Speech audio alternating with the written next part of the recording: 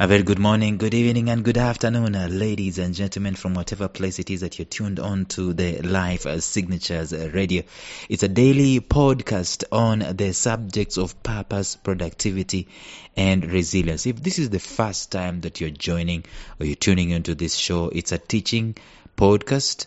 If you're looking for inspiration, motivation, if you're looking for someone to make you to think and give you some kind of direction, this is it. This is the virtual incubator for purpose, productivity, and resilience.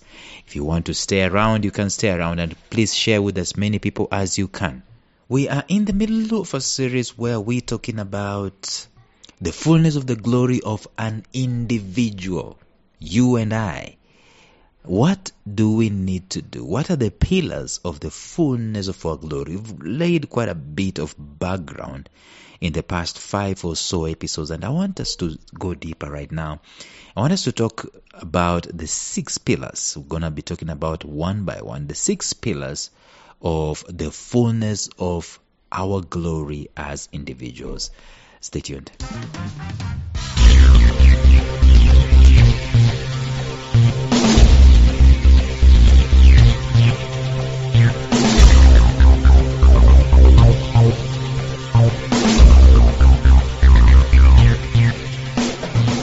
Welcome to the Life Signatures podcast with Lawrence Namale. Lawrence is a life coach, author, and keynote speaker who loves to tackle different topics on purpose, productivity, and resilience. His mission in life is to awaken all your boundless possibilities available in you. Life Signatures podcast is dedicated to bring to reality every single person who knows that deep down in their gut, there's got to be more to life than this. And now, here is your host, Lawrence Namale.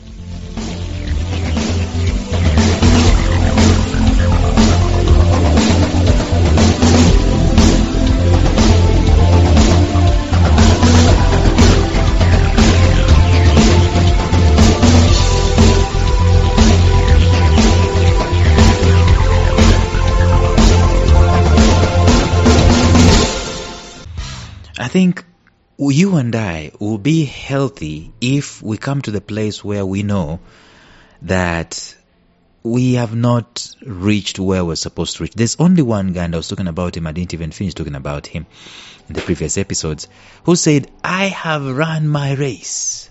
I have finished. And now I'm just waiting for glory. I'm waiting to be crowned with glory. I've run my race. As in everything that I was supposed to do, I've done. This is the Apostle Paul. Okay, there's also another person in the Bible before Apostle Paul who said, it is finished. In other words, I've done it. Now let me ask you this uncanny, morbid question. Are you ready to die? As in, if you died today, will you be dying at the peak of your glory? Now listen to me carefully. Peak of your glory is not the peak of your age. It has absolutely nothing to do with age. The person who said it is finished died at the age of 33. We're still talking about him today. Empires have been built, fought.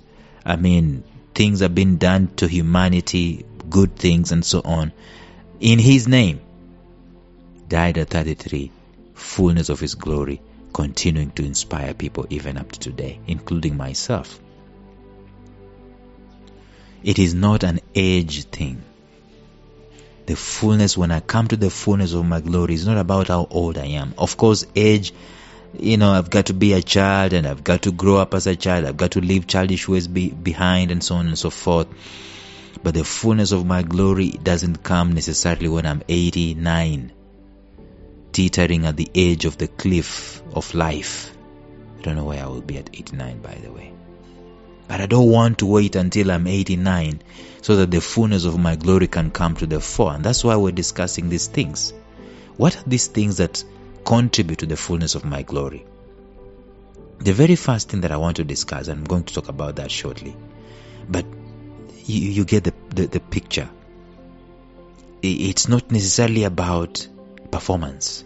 Rather, it is about being. It's about being. It's about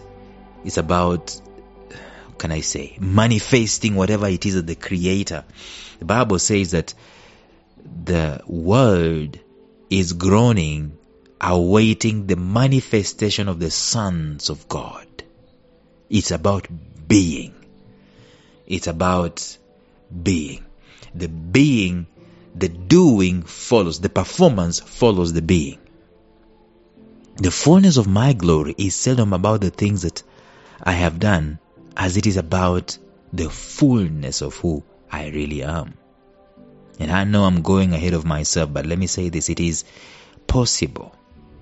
It is possible that you can do great things, but at the end of the day, they won't count for the fullness of your glory. It is possible. You know, it is possible. You will know this. You will feel this. Even the devil will know this, and even God will know this. That this, what I have just done, it ain't anything about my glory. And sadly, my friends, sadly, we find many of us in humanity going that particular path where we're doing incredible stuff. R. Covey said sometimes you can climb a ladder that is leaning on a wall, and then when you reach at the top, you realize that, oh, wait a minute, wrong wall. That's the same thing I'm saying here. We can do incredible stuff, but doesn't count for the fullness of our glory. That's why we've got to understand the pillars of this glory. We are the splendor of creation. We are the icing on the cake of creation. It therefore follows that we ought to give priority to where priority is due. The fullness of my glory is something that is predetermined. It's known. In other words, it's intended. It's designed. It's not something I'm going to stumble upon. It's intended. There is a license for me to live to the fullness of my glory. There is a go-ahead. There is a permission for me. There is an intention for me to live to the fullness of my glory. And that intention, that license, that permission, that capacitating, that potential, it is given by the one who created me. It is something that is in the delight. It is in the reason, the purpose for my creation. So any person that spends time and effort to bring something into existence derives a lot of pleasure, a lot of satisfaction when the ultimate performance of the creation is done.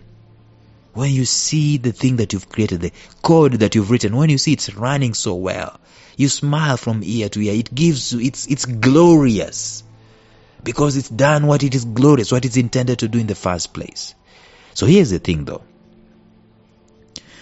You and I are the icings on the cake of creation. Ought we to be more glorious in our essence, in our pursuits, and in the impact that we are living on the face of the earth? And I think our greatest pursuit in life ought to be to see the fullness of our glory come to the fore. And there are several pillars that I'm going to talk about. And the first pillar today is about uniqueness. In order to understand the fullness of our glory, I perceive it is important for us to further go to the dregs of details in dissecting it. And what a better way to do this than to discuss what I consider to be the major pillars. And the major pillar, number one, is uniqueness. I talked about this, I alluded to this when I was beginning to talk about these things. The fullness of my glory varies from one person to another. That's why I said yesterday, I cannot inherit glory. I mean, how many times have you seen even kingdoms? One king rises and it's worse than the past king. Why? You cannot inherit glory. Glory is not an inheritance. It's not even in the DNA. Let me say that. Okay. I know it's controversial. It's not going to be handed down to you. Just because you are born doesn't mean you're glorious. But just because you're born, it means you are intended. Potentially you can become glorious.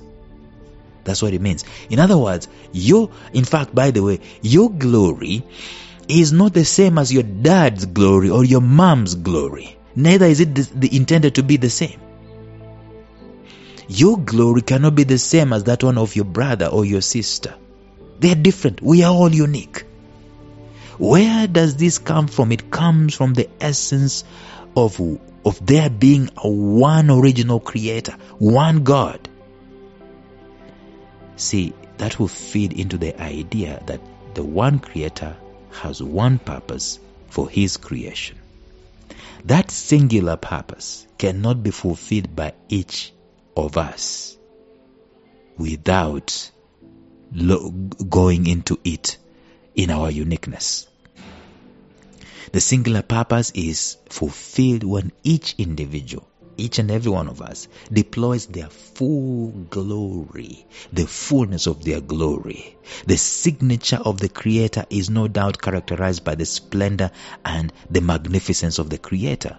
This is so because the Creator in His wisdom decided to work with variety, which is another mark of His magnificence.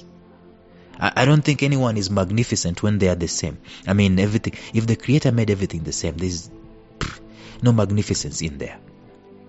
That's why one of the most expensive vehicles in the world is the Rolls Royce, because it is custom made. It is not mass produced. In other words, the fullness of glory is provided for in each part of the myriads of the varieties in creation. They are needed. Each part is needed for the fullness of the glory of the one. Right? The whole creation. It needs variety in its fullness. For us humans, each individual contributes to the fullness of whatever the Creator intended for them to deploy, to the fullness of their own capacity, their own glory. Anything short of that affects in some way the whole story. It affects the whole picture.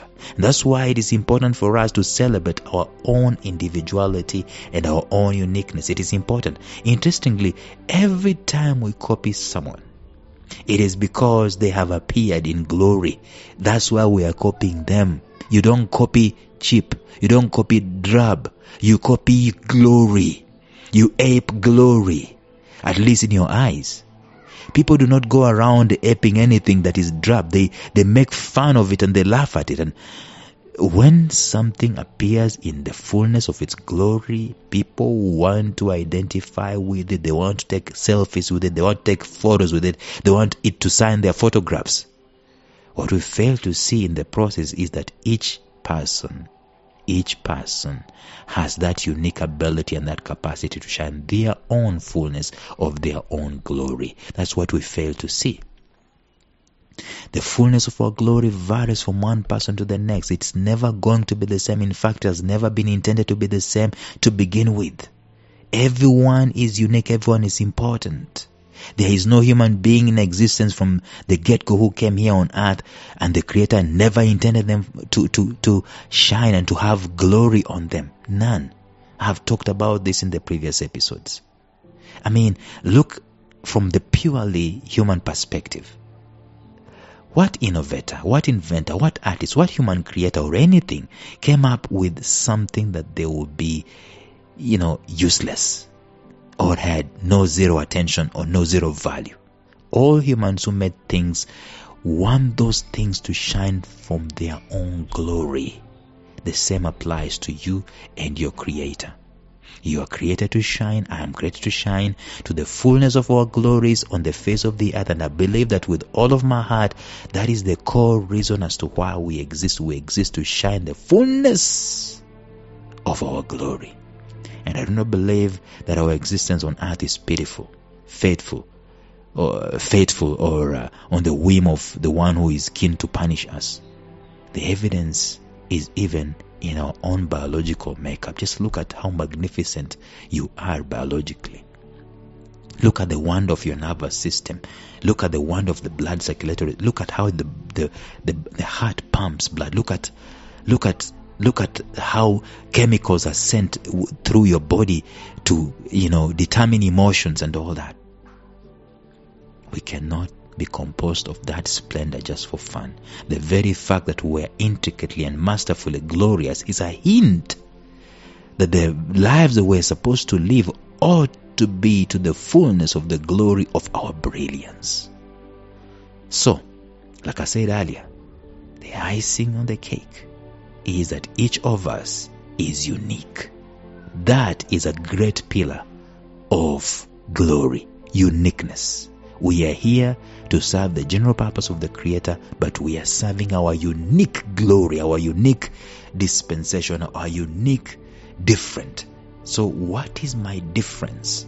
That is the first pillar of my glory.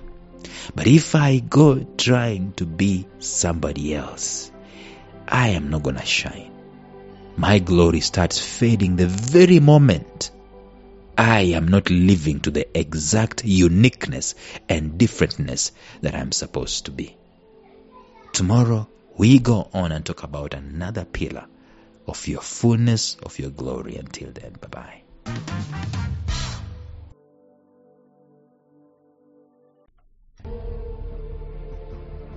Thank you for listening to Life Signatures Radio. If you enjoyed today's show, subscribe to Life Signatures Radio on iTunes, Stitcher, or visit our website at lifesignatures.libsyn.com. Life Signatures Radio, fresh, clean, and inspiring.